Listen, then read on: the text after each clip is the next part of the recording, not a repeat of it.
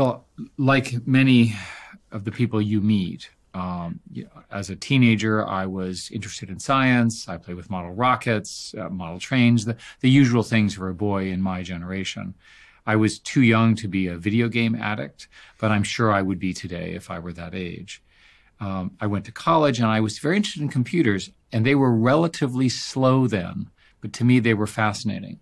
To give you an example, the computer that I used in college is 100 million times slower, 100 million times slower than the phone you have in your pocket. And by the way, that was a computer for the entire university.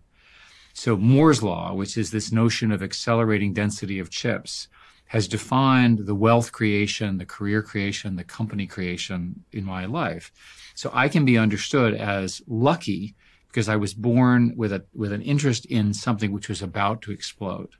And when sort of everything happens together, everyone gets swept up in it. And of course, the rest is history.